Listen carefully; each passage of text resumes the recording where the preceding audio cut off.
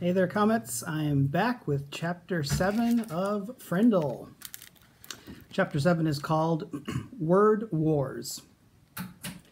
School was the perfect place to launch a new word, and since this was a major historical event, Nick wanted it to begin in exactly the right class. 7th period, Language Arts. Nick raised his hand first thing after the bell rang and said, "Mrs. Granger, I forgot my Frindle." Sitting 3 rows away, John blurted out, "I have an extra one you can borrow, Nick." Then John made a big show of looking for something in his backpack. "I think I have an extra Frindle. I told my mom to get me 3 or 4. I'm sure I had an extra Frindle in here yesterday, but I must have taken it. Wait, oh, yeah, here it is." And then John made a big show of throwing it over to Nick, and Nick missed it on purpose. Then he made a big show of finding it. Mrs. Granger and every kid in the class got the message loud and clear. That black plastic thing that Nick borrowed from John had a funny name, a different name, a new name, Frindle. There was a lot of giggling, but Mrs. Granger turned up the power in her eyes and swept the room into silence. And the rest of the class went by according to plan, her plan.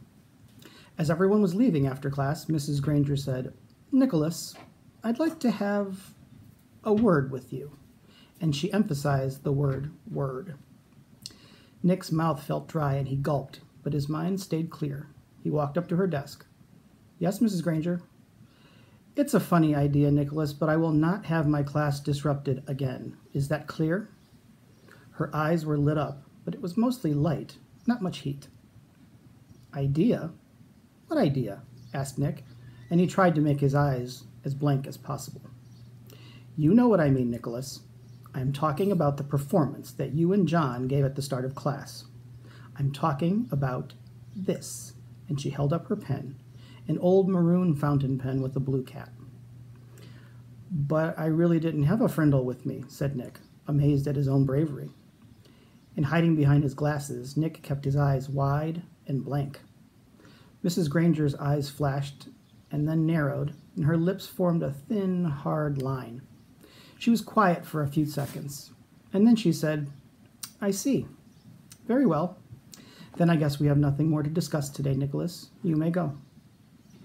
"Thanks, Mrs. Granger," said Nick, and he grabbed his backpack and headed for the door.